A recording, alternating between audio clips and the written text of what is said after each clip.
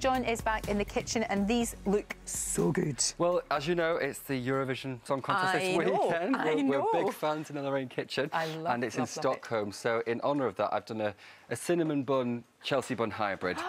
So I'm going to crack on and make them while you eat that, because we don't have much time at the end often. So what I'm going to do is tell you about the gorgeous. I'm going to tell you about the actual dough itself. It's just made with all these ingredients here. So it's the flour, the salt, sugar, yeast, milk, egg, and the butter. And all you need to do is bring that together into a dough.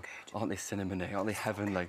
And once you've done that, you just need to knead that until it comes to a really smooth, supple dough. And once it does, then you've got that nugget there to test it's ready. Get that nugget and just dip that into some flour. And this is how to test if the dough's actually ready. It's just stretch it very, very gently in plenty of flour. This is called the window pane test. And once you achieve that window pane, that lovely window pane, the dough doesn't break, you know that the dough's ready to use. So always knead your dough until it gets to that stage, okay? And once it's got to that stage, cover it with cling film, leave it to prove for about an hour, just until it's doubled in size. So you can see this one. That is magic. It's huge. It's and that's magic. The yeast. The yeast. It's the Eurovision Song Contest magic. I can't stop eating this, I'm sorry. Don't be, I wouldn't, I want you to eat it. John, it's the best thing ever. I was slaving over a hot oven this morning at 5 o'clock, so I want you to eat it. It's yum. Once you've risen your dough, just tip it out onto a counter. And plenty of flour like that.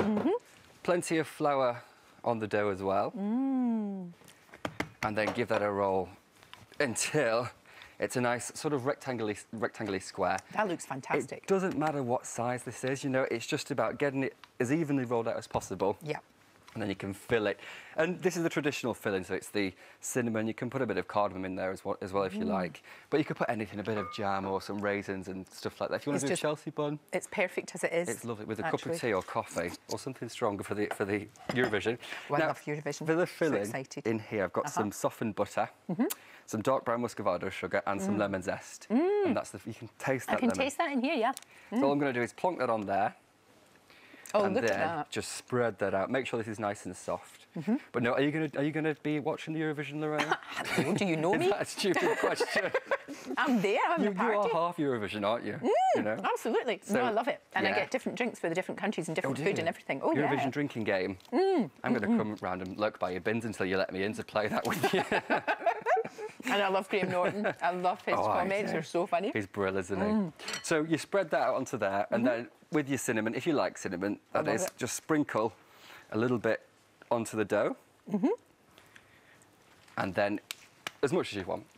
And then you can roll that up nice and tightly. Oh, is that how you do it? So get a really good spiral, really, really tight spiral. So pull it towards you and roll. Now, as you get to the end there, just pinch that end to seal. And then my top tip for this is to cut it with dental floss. You might think John's gone crazy. He's gone mad. I'm not. I'm saying get a bit of dental floss. Doesn't matter if it's a bit minty, that's fine. And rather than trying to cut through it with a knife, you lose that spiral because you squash it down. So if you get the dental floss, I'm really excited about this. Get the dental floss, slide it underneath. Yeah. And then just like a cheese wire, just bring it over the dough and pull through. And then you get that really gorgeous spiral. Can you see that? That's so Otherwise, because if you do that with a knife, I've not got a knife, but I could have shown you with this. If you do it with a thing, like an implement, you lose the spiral. Oh, it's so look at the comparison there. You've got that and that. So dental floss is the way forward.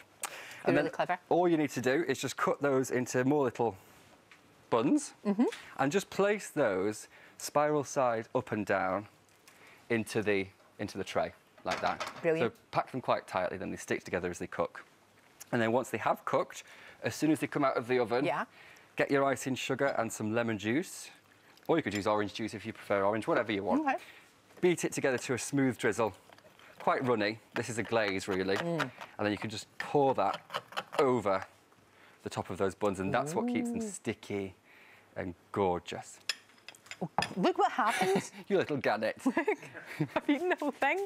That was amazing. I left you that wee tiny bit. Thank you. Because I'm so kind. You love me. Absolutely amazing. Do give them a go.